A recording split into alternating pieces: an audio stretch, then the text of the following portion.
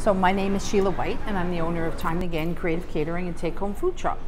We've been in business for 27 years, and we've been at this location since 2003.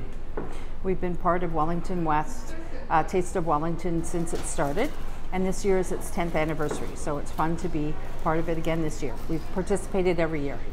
The concept of the Taste of Wellington was created by the Wellington West BIA group, which I sit on, and the idea behind it is to showcase businesses and food in our community. So each year at harvest time, we have had this festival and encouraged people from all over Ottawa to come and wander the streets, taste different foods, see what different businesses are doing, and we all come together and showcase what we do best. The goal, I think, is just to celebrate the neighborhood. Certainly, we always hope that new people come in and discover the new businesses in the city. But the goal is just to take a moment and just say, hey, we've got a great neighborhood, and come and see what we do.